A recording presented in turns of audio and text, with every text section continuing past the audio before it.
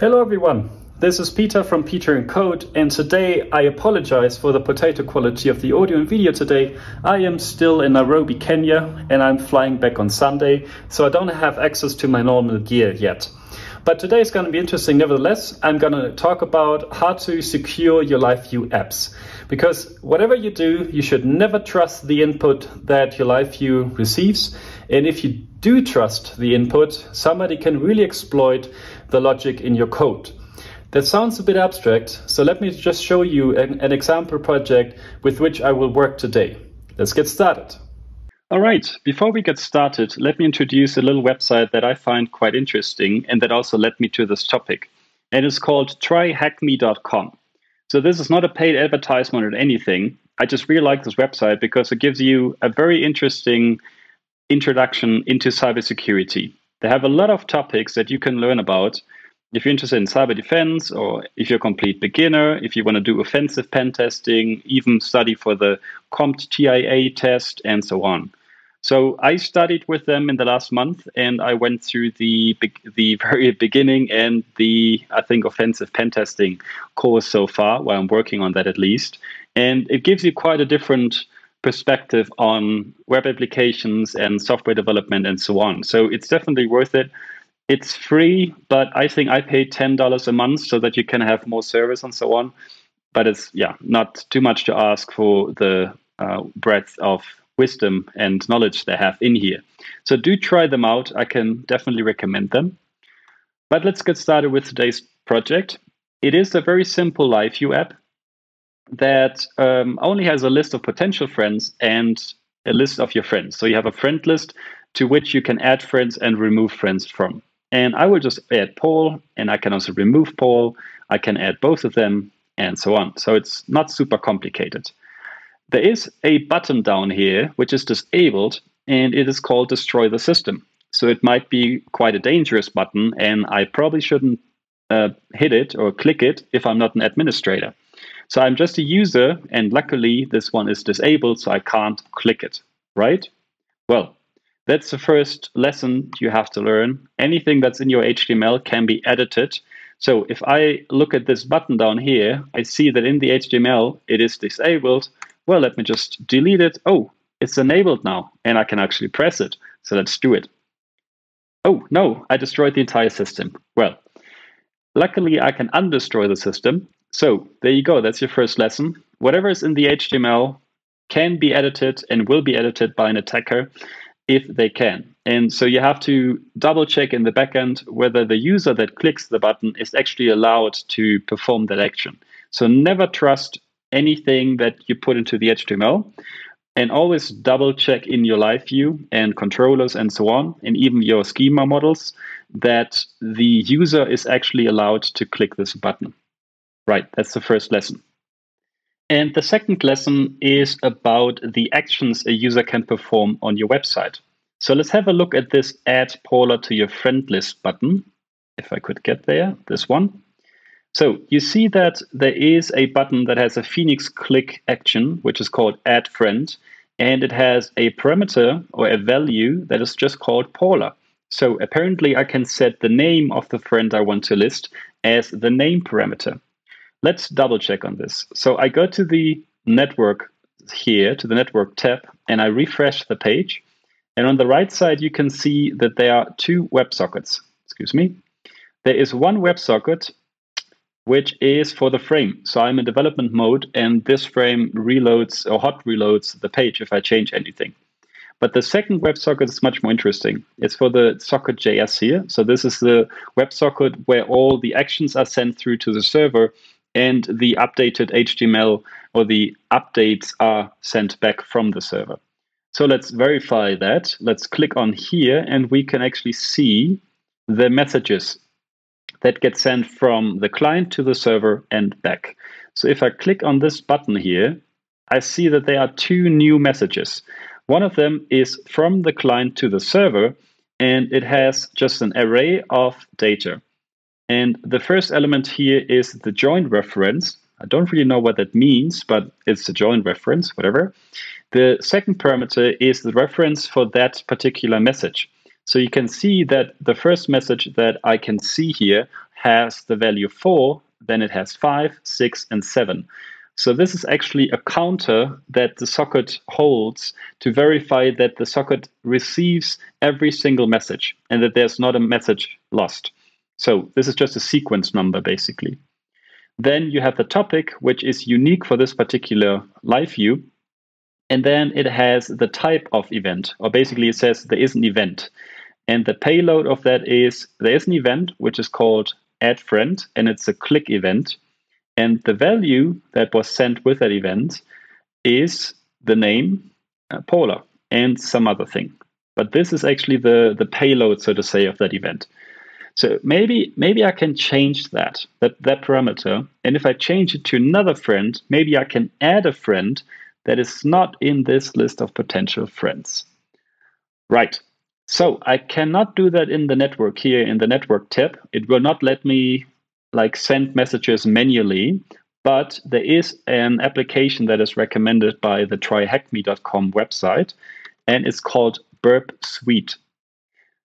Burp Suite is a very handy tool if you want to intercept any HTML WebSocket communication between a client and a server. And there are so many other use cases that I really haven't gotten into yet. But let's just focus on this use case first. So I started the Burp Suite. I create a temporary project.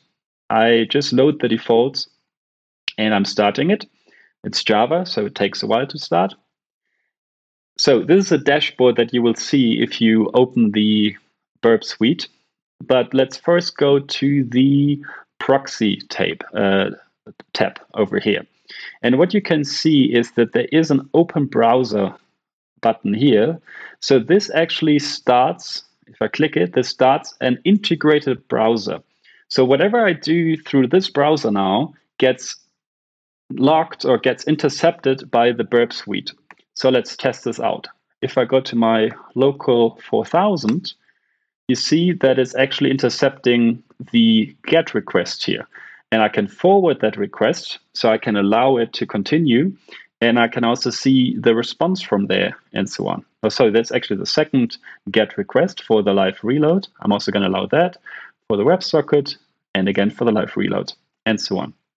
So actually you saw the first static rendering, and then you saw the dynamic rendering of the live view website and so on. But if I don't want to intercept every single request, I can just click this button here, which lets me turn off the interception. So the website will just work as it should. So if I reload it, everything works. I don't have to press any buttons here.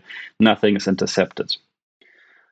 But let's go to the WebSocket's history here. And as we can see, the website has actually sent quite a lot of information already, or messages, to the server and back. And if we click on this one here, we can actually see that the client received from the server the updates to render. And also there are some heartbeat messages here. Yeah, so the client sends a heartbeat to the server, and the server responds with "I'm still okay." We have seen that there is a message sent from the client to the server, and it is a event, and the payload it's a click event. The action is add friend, actually. Yes, now you can read it better. It's called add friend, and the value is name Paul. All right, now we have seen that this message is sent from the client to the server. So we want to modify it a bit. For that, I will use this WebSocket. I'll right-click on it, and I will say send to repeater. And you see that this is a little bit red here, a little bit orange. And as you can see, the message was preloaded here. And I can say whether I want to send a new message to the server or the client. So let's do the following. Let me just have a look at the latest message that was sent. It is the heartbeat, which is the 7. So I go here and I increase the message by 1, add 8, and I change the name parameter to Bob. So I can now I want to add a friend that is called Bob, but it's not in my potential friends list. So let's see whether that works. Oh, actually, sorry. The latest message here, as you can see, is 11. So let's just make it 12. And we send it. So as you can see, this is a message I've sent manually. And it also has a manual tick mark here. And the message had also the same add friend action, but it had a value of Bob in here. And I also got a response back, which is actually an updated version of the friends list. So apparently it worked. But I can't see it here because I don't know why, but this here doesn't automatically update. I think it is because the socket here does not expect to receive a message from the server because it hasn't sent a message itself. But we sent that message actually. So that's why I guess the re-rendering doesn't work. But if I refresh the page, we see that magically Bob was added to our friends list. Very interesting. All right, and this actually shows that we can modify the messages as we want. So what you have to do is you have to always double check in your live view that the values you get in and the actions you get in are valid, whatever that means to your application. All right, before I show you how to secure your live view, let's do one more thing. And that is the destroy the system button that you can see here in the HTML.